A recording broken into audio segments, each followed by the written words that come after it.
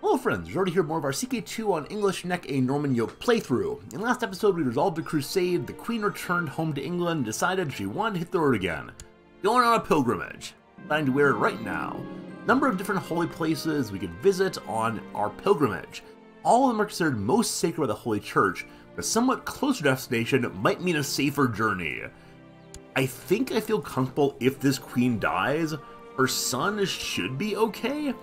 His diplomacy is pretty bad. His stewardship is not good either. It might be an interesting period of transition, but if she dies, it's okay. She's had a good long run. The kingdom has gone well. We've pushed all of our claims, yeah? We claim on Albarracin, that's far away. We claim on Maine, that's our permanent claim on Maine. But it's out of our kingdom. Alright, so, is it a holy site in the west? Jerusalem Road, Rome, or a saintly burial site. I don't know where saintly burial sites are. I think we found out on the religion panel, is that correct? So the saints are here. Does it say where they're buried? I think they're buried inside these kingdoms. Maybe each. But I think we're gonna go to an ancient site, Jerusalem or Rome. Let's see what we find there. Jerusalem and Rome are the two oldest and holiest places of the church. Let's go back to the Holy Land again. There once before, didn't actually go to Jerusalem, went nearby to Persia. I probably should have visited Jerusalem over there, but my things are packed, everything in order. At the end of the journey, the Holy Land awaits. Here we go. We left our husband behind to be our regent. Unfortunately, he's pretty bad at these things. Pretty bad at having good domain side. Besides, we're pretty bad at having good vassal limit. I can't change our regent is now, but I'm sure we'll be fine. Also, Duke Hamelin has died. Wasn't he someone on our council? I thought he was, but we passed him over for somebody else. His old wooden bridge has carried many pilgrims this day. It creaks suspiciously as we step on it. No time to stop, might get wounded. Stop and help repair it. People do a stone bridge, I'll pay for it. Now, let's sit awkwardly on the side of the road while we repair this bridge. Remember, we need more cash before we hit the road. Happily take out another loan if we need to. But Stonebridge to the peasants. We are a good guy, don't you know? We spent the last few days of the journey on water. The vessel traveling on rocks, gently in the breeze, as the sailors go about their business. Being on board the ship is quite unlike being on land. So much here is different. So many strange words for things. Starboard? Aft? Aground? What does it all mean? Alright, fascinating to the opportunity to learn. Maybe gain martial, maybe gain learning. Does not concern me, I'll spend my time in prayer. So guaranteed piety, or potential of learning. Let's try to learn some. So we're at 1 martial or 1 learning. That's from 15 to 16 or 14 to 15. We got the martial. Hey, cool. The sailors taught us how to fist fight. The queen got in there and knocked the quartermaster's head off. Love it. For the last couple days, I've made the company on the road with a holy knight on his way to the same destination. You have lively, interesting conversation and find you have many things in common. Get a new friend. Bring new friends. Hopefully they come back to bite us, we'll see. Jerusalem. You've finally arrived at Jerusalem. Passing by the Mount of Olives, you enter through the city gate and are immediately overcome by the feeling of made a truly epic journey. The city is filled with people of all creeds and colors, the air heavy with smells of strange spices and foreign plants. You make your way through a throng of people and animals, excited by the knowledge you're now close to the Via Dolorosa and other holy places. You plan also to visit the Church of the Nativity in Bethlehem, but first of all, you need to find a place to stay. After all, you wouldn't want to be forced to sleep in a stable, would you? Winky face? Jerusalem, Jerusalem, it is ours. Hopefully the Empire doesn't burn down while the Queen's away. Traveling elsewhere to see the holy place, you'd hope for more than this. It's a lot of people, some churches and some bones that are pretty suspicious. Before coming, you'd read the exalted stories of other pilgrims. This just isn't like they described it. That's it? That's it? The holy place is nothing? Alright, we're now cynical. We now have some doubts about our faith. Uh-oh. Uh-oh.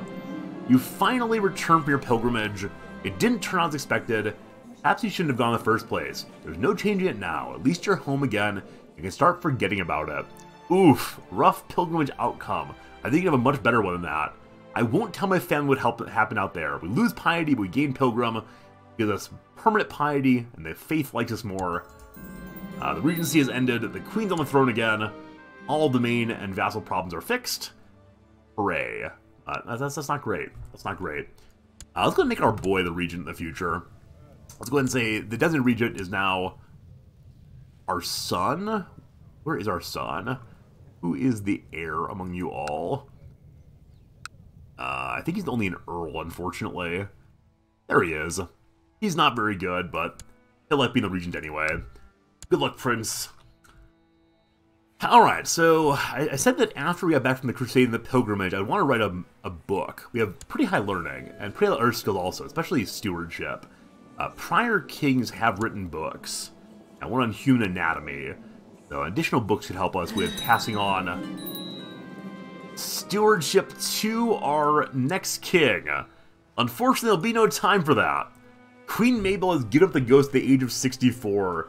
She died a natural death. Known as a pious woman, Mabel spent many of her years studying the ancient scriptures and learning all there is to know about God. Uh-oh. Uh-oh. Next up, King Filbert. Seeing the agents of the devil around every corner, heretics and heathens alike should beware his rule. Long live King Filbert. So be it. And our son, Gerard de Normandy, is now the heir. That's sad. I really enjoyed Mabel. She did very well. I had some deep suspicions as she began. I thought we might lose the kingdom over her, but didn't quite happen. So the treasury all passes on down, and we are now 1 over appropriate domain size. This is because we inherited our own earldom back again, which I don't recall which one that was, but we have more than before. I think it was Lidford. I think Lidford was had previously. We want to put our capital back over in Middlesex. Crown focus goes there too. And need to get crowned. Need to get crowned. So we're going to organize coronation. We're going to ask for the Pope to come help us. Come on down, Pope friend. And I'm thinking I'm going to change my focus off of theology over to rulership to maybe hold on to all 8 of this domain size. The other thing we could do is do a law change. If we go to high centralization, we get higher domain but lower vassals, and I can't do that right now until we take over Scotland and become an empire. So let's move to +3 stewardship. Hopefully that's enough to get us 8 of 8 domain size. I've inherited Human Anatomy from Queen Mabel. This is our old book. It's not in good shape. You spend some money for maintenance or throw it away. Alright, Human Anatomy is a book that gives us +2 fertility and health. I think we do want to keep this book because fertility is a big deal, so we'll spend our money to fix that up. Good. Hopefully the Pope asks for us to be crowned by him is not too opprobrious. We'll see. And with the shift to rulership focus, we're still 1 short of our domain size. It's just too bad. Okay. The Pope says he will crown us. We give the church what it's due. 350 money. Alright, we have 328 right now, so we'll take out a loan 1 more time. And then pay the Pope big money to come crown us. He's on the way. How much money shall we spend on the coronation? 666 money.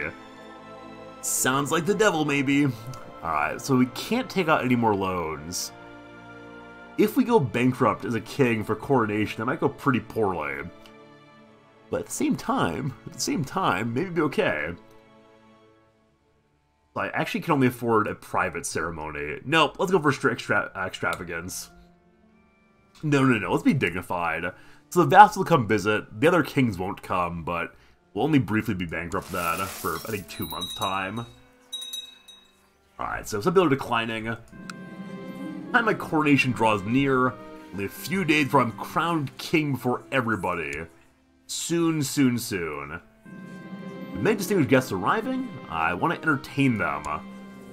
Especially the Pope. So we can either diplomacy to impress the guests, our diplomacy is only 6, or don't embarrass myself. Yeah, let's not embarrass ourselves. The 6 in diplomacy, we are less than competent. This morning, a curious visitor came to the court, a wandering scholar who traveled here for the coronation. He claims he's heard tales of a wise and virtuous ruler, that's me, and wants to join the court. He said we have much to share. Gain 2 learning. Now, learning is not great on the player character, but it's not bad, so good to have that. And I think we're going to make you our doctor right away. So, your learning is 22. How good's our current doctor's learning? We had him a current doctor. Humbert, it's you, my friend. You're a scholar, you're a cleric, you are brave and trusting. Hopefully an excellent doctor, we'll see.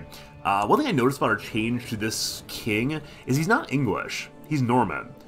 So we're gonna have to wait for another become English no, we actually just directly convert, can't we? I catch myself thinking in English all the time. I govern the people of English people in Middlesex, am I one of them? Alright, we're now English. Lose 500 prestige, not great, but King of England is English once more.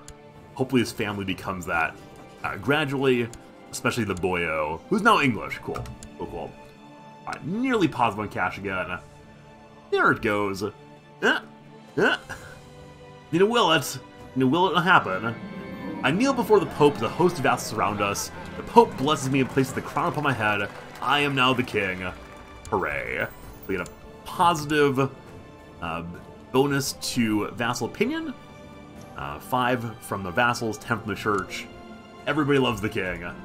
Good job. The world, though, is a dangerous place. Somebody wants to kill my son. Do we know who it is? We don't know who it is. I would guess my brother's a likely candidate. Not Ranulf, though. Ranulf actually is a Templar, so he can't inherit anything ever, I'm fairly sure. Yeah, who would want to kill our boy? Maybe our bastard son here.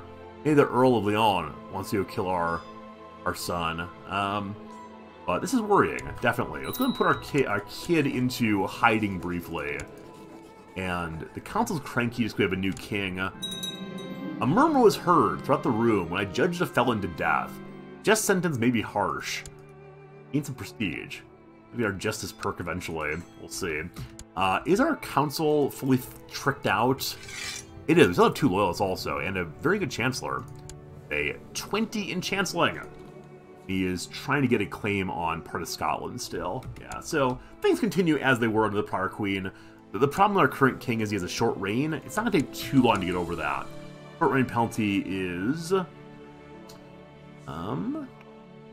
yeah, it's -7 right now. Domain too big is the bigger issue.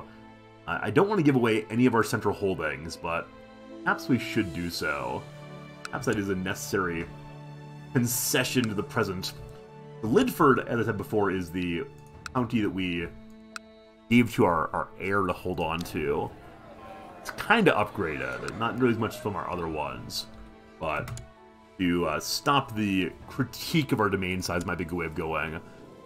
Being focused on rulership means we can't do anything else to boost our stewardship. And our wifey has 7 in stewardship. She's just not great. I think the king chose this queen for himself, and she's just not wonderful at all. Our heir needs a marriage partner also. He's only a child though, so we got some time. Hopefully no one strangles him in his sleep. Have him focus on you're gonna be king, so rulership, stewardship and diplomacy are the big 2. We'll do stewardship for now, I think. Or duty, perhaps? So conscientiousness gives 1 stewardship. Grift gives 1 learning or 1 stewardship, maybe both. Let's do duty instead to get the stewardship perk. +1 automatically. That'd be good. I happy to report that one of the people who's been troubling us for a long time has died. Duke Thaywood. Glad he's gone. Yeah, very weak factions right now. It seems like it might be a smooth transition between mother and child. I will miss that queen. I'm surprised we haven't gotten a pop-up that says that she is be venerated. Blessed, in fact. But that's how it goes, I guess. A message from the Countess of Maine. Wants to marry Pharamond. Be right with you, video game. Be right with you. So the Countess of Maine died during the time she was trying to marry one of our family members. Died of cancer at the age of 19. My goodness. Inherited by her sister, I believe? And her sister, at the age of 18. She's strong. Brawny wife here. Kinsman, married kinsman, all good. Alright, this is the message from the Templar trying to... They're buying back one of our favors. We took 300 money from them during a crusade that resolved inconclusively, but they will build a castle in Kent. Kent is... I should know that right here. Kent is my personal holding. I don't really want to give it away. I can pay them back 300 money instead. We already have the loan taken out. Yeah, I think that once the loan is taken off the Knights Templar, I should just keep their money in my pocket all time. I am going to pay them back directly. And so we are really, really in debt for a little bit. I'm sure we'll not have anything horrible happen while we're refilling the treasury. Oh, there are the awful things happening. Alright, get that soon. The Duke of Leinster is apparently leading a plot. If we imprison him, they'll stop it. But I think this might still count as tyranny. He gains his righteous imprisonment. I'm not sure I believe that. I'm not sure I believe that. I'm glad the whole council's on board with us. Council believes in a big way. Is he... Oh, yeah. So he's fabricating this plot here against another vassal, maybe. Yeah, I'm not going to imprison him, though. There's a low chance we have to deal with this peasant uprolled in white. An uprising in white. Not the many dudes. Should we handle this? Unfortunately, our retinue's on the wrong side of the channel right now. So I'll go ahead and just raise all of our personal armies. Oh, with that, though, all of our money's going to go away. Okay, I'm going to let the white folks win for a bit. The right folks win for a bit. As I will just briefly use some boats to move our retinue over. You all get into boats. Can you not? These need to get combined, I think, is the issue. There we go. Now they can hold this. And the retinue will shift. I'll put all the boats away again. Uprisings during bankruptcy time, not ideal for anybody. And I guess I'm going to go ahead and raise my personal armies just for long enough to put on this revolt. And then we want to keep everyone else away. Great.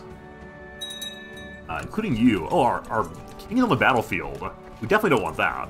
Maybe for a crusade eventually. For right now, though, absolutely not. And do we need commanders again, or...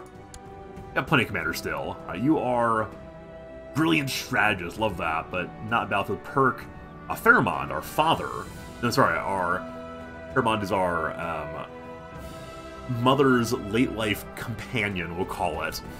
He at least has unyielding. And Aethelred here has organizing, so cheaper... easier movement speed, easier retreat. All good, all good. Line up, and across the boat we go. We'll a river crossing here. Actually, a straight crossing, but we'll still beat things out of them, no worries. And actually, with this army raise, we're still pulling in huge money each month, which surprises me, but delights me anyway. Alright, a victory. The war is over. Put away the troops again. The retinue back in the capital, and continue sitting back waiting for our money to come in a hurry. Presumably, the peasant leader has no money at all. That's correct. Release him. Son of a gun. Our excellent chancellor has gotten ourselves an initial claim on Carrick again. Once again, I have no money for it. I can't go 500 money in debt. That will lead to real bankruptcy, so we're going to let it go for right now. And then I'm going to move the chancellor over to another Scottish county. Hopefully gets it quickly, but not too quickly. I was trying to keep a huge amount of money right now on hand, because we're going to be getting more and more claims. They're really expensive. Our spymaster has died. That was one of our loyalists. Ashamed to have lost him. The most intriguing person around is the Duchess of Meath. Doesn't much care for us, though, so I don't want to do that. Just fine person. The Mayor of Sandwich. A competent schemer. That's good enough, and he'll hopefully not cause problems for us. Now, I see we have a bunch of Glory Hounds on the council, and that concerns me. That probably means that they're not going to want me attacking Scotland, because Scotland's kind of weak. So, I don't I don't know what's going to happen there. I'm a little concerned. Also, they're not at war. I should have my marshal work on suppressing revolts. We just missed a revolt that popped before. Yeah, Ireland is revolting. So we'll go and send the marshal out to what is this? Lochaleen. Hopefully that can, they can settle down and stop revolting. Nearly good on wealth again. Just 1 month more will do it. Not to give away one of my holdings or find some way to improve our stewardship again.